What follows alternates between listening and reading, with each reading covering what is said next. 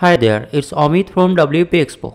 After collecting feedback from the PostX users, doing multiple meetings and hours of hard work by the development team, we have finally decided to update the query builder with required options requested by the PostX users.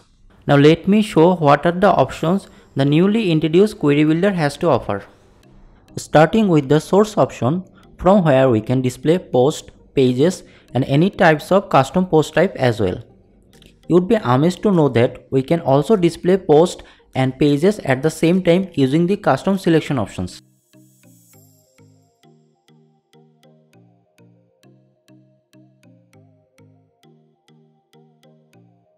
Once we select the post option from the source section, we can increase or decrease the number of posts and we'll get the option to select specific categories or tags from where the post will be displayed.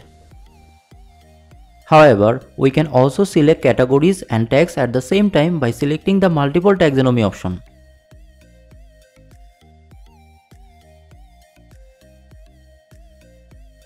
Then we can order the post based on multiple criteria and organize them in ascending or descending order.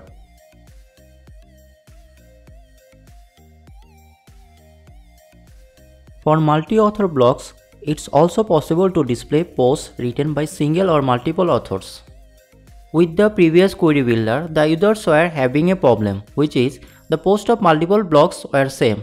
Thanks to the development team to solve the problem, now with the latest update, we can set unique groups in order to make the post unique for multiple blogs.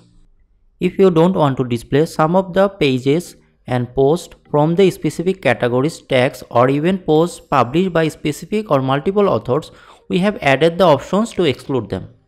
Last but not the least, we can display popular posts, random posts, most commented posts, recent posts and related posts using the quick query feature of the query builder.